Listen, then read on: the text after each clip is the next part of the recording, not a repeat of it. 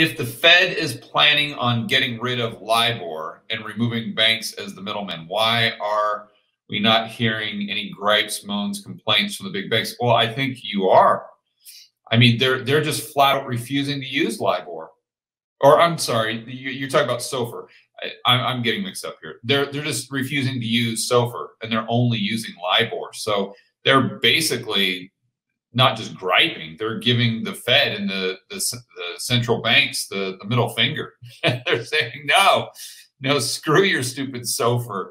We're not going to use it. We're only going to use LIBOR, and we're going to continue to use LIBOR. And unless you want the whole thing to crash in on itself, then you better get rid of this SOFR thing, or this SOFR idea.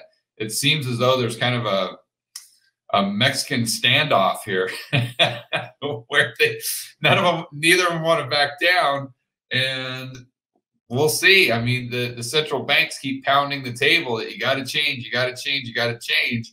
And the banks keep saying, okay, F you, we're not going to change, and we're just going to keep doing what we have been doing with LIBOR.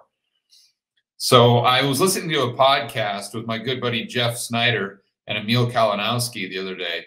And Jeff was saying that it's not even a matter of if they want to change to SOFR.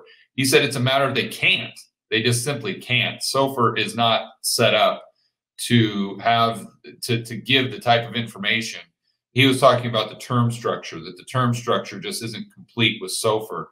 And that even if the banks wanted to switch from LIBOR over there, they couldn't. So it's just a matter. It's just, in the Fed's just too.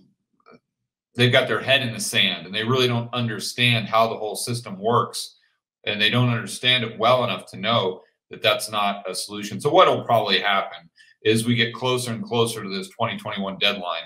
Is the powers that be in the banking world will probably meet with the Fed and say, listen, here's what you guys don't understand about SOFR and LIBOR. And all of a sudden, the central banks, they'll kind of change their tune, or they'll somehow, create a hybrid between the two or something like that.